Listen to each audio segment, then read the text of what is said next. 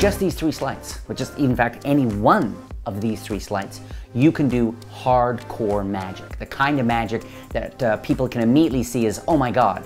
It's not intellectual. It's not like finding a card or reading someone's mind, which I love. I love all that stuff, but there's something about pure sleight of hand. Woody Allen, who was an amateur magician, the actor-director Woody Allen, he said the real magic of magic is sleight of hand. And I think he's right. There's something about the connection between your hands, your mind, other people, what they see. It's so organic. I also love the fact that unlike a lot of tricks involving more gimmicks and set up things and written scripts, is no 2 performers do the same sleight in quite the same way. Brilliant, advanced, convincing sleight of hand involves your whole body, your whole personality. Taps in the way you move your hands, you move your elbows, the way you use your body to interact and connect with people, how you focus, all that stuff. And keep in mind, almost any small object you can do most of these moves with, whether it's a ring, a piece of chewing gum off the ground while people are screaming, oh my God, it's cholera again. Whatever's going on, any small object you can use. So that's one of the things that makes sleight of hand so beautiful, is that once you get a really strong collection of sleights, you can really do amazing magic anytime, anywhere. I actually don't do a lot of magic with English pennies, but I wanted a high contrast so you guys could really see this. This is an old style 1 penny English penny copper coin, and this is just actually one of the washers from my holy moly magic trick. And I was hoping that these 2 would really be a real contrast for you so you could learn exactly what's going on. So the first switch is by J.B. Bobo. It's just called the Bobo switch, and yes, B-O-B-O. He wasn't just a clown. I'm not even sure. I think he might have been a clown, but he also was really the father, in some regards, of modern coin magic. He put together so many different sleights and techniques. So the Bobo switch. One of the items, one of the switch, starts in right-hand finger palm, which is what makes this so practical. I mean, it's just there, okay? Now, this is about using repetition, because you can do it once, but it's always fun. Then maybe you borrow a coin from somebody, whatever the case. In this case, I got the English penny, and I'm going to throw it. And I'm not going to handle it at the tip. I'm going to handle it more casually at the tips of the 2 hands, and practice this. Basically, you're throwing. You're just chucking it. It's very natural, nothing fancy about it. And this larger action of the hand, not placing, but sort of, and note how once I drop it in, the hand falls down to my side, okay? Very natural. And this large action gives me the cover I need to switch the 2 coins. And all I do it once or twice to convince them, okay? Condition them. Then I'm going to pretend to throw this one, and I'm just going to let this one fall out of finger palm. It's going to go right from finger palm, and then the thumb and first finger are going to take this coin, pull it back into the hand, and press it right into finger palm, okay? So it's not as subtle. There's nothing subtle about it, but the meta action really sells the idea that the same coin was tossed into the hand. All the eyes, you're locked here with your eyes, and boy, it looks like you just threw that washer and it changed to an English penny, okay? So that's Bobo switch. Second, pick up, you can show both sides of this. This is a nice three change routine.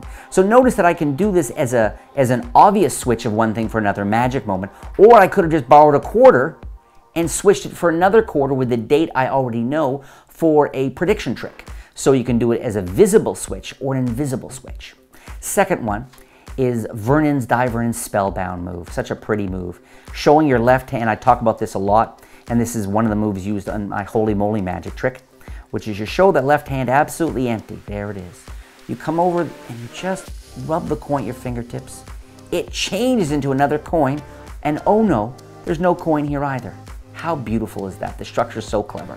So what I'm doing is I've got the English penny, showing it, and as I come over, the washer that's in finger palm, I come over, and as I'm apparently just rubbing the coin, as soon as I've covered this coin, I'm going to let it fall just down. I don't shake the hand, I don't pull it down with my thumb. I simply release the grip just enough so that this falls. And at the same time, I leave behind to deposit the washer. And just rub and let that stretch that moment, rather than going from here to there where it looks like you're just placing something on there. You want to stretch it, where you come over and you rub, and they see the change. And you're not saying, look, there's nothing here, because the next step is what's here. So you're not going like that. You sort of do this, and you're using the right hand and the fingers to point, to basically, you're literally saying, behold. Behold the change. But on a secondary level, you're also showing the hand empty. okay? So pretty. There's that English penny. There's that change. The last change is a variation. The last slide is sort of a modern version of the classic French drop, all right? Now, the original French drop is you hold a coin here, you come over and you grab, and you're going to let that coin fall, and you're going to go away with nothing, okay? Now, it can look very good, okay? Especially if you keep the fingers flat, really, rather than doing this large, weird action that amateurs do.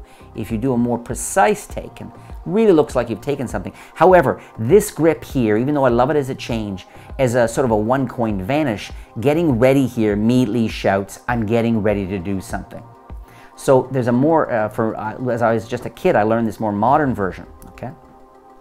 Where you're going to take the coin, and boy, it looks like you just dropped it in that hand, okay? Let me get the washer here so it can catch the light.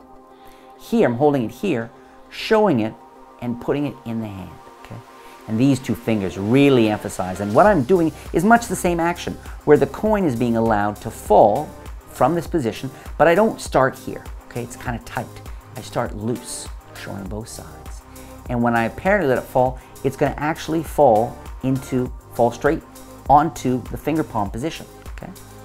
It's a gentle action, you just let it fall, and you'll see, but you really need to practice. Beat one is here, then the fingertips are covering the edges of these fingers for a second. It apparently falls, it's actually on fingertip. You come away, you close the hand, come away like this, and immediately the right hand falls to your side. Now that can be used as a vanish, but you can also use it as a change, right? You can also take, we just did the spellbound. In our second change was this, showing that empty. Now I take this, position it for the modern version of the French drop, do that, and because I already have the English penny finger palmed, it's in the hand. All three of those together make for this gorgeous change where they see English penny. Maybe you borrowed a ring or whatever, changing it to this washer. Washer changes back to English penny, and to finish, English penny back to washer. You guys know I listen to you. And one of the comments that comes up a lot is, hey, more card tricks, or hey, more coin magic, or hey, more tricks of the ordinary borrowed objects. So I've got videos of all three kinds coming very soon. I recently taped a whole batch of new ones. So they're all coming your way.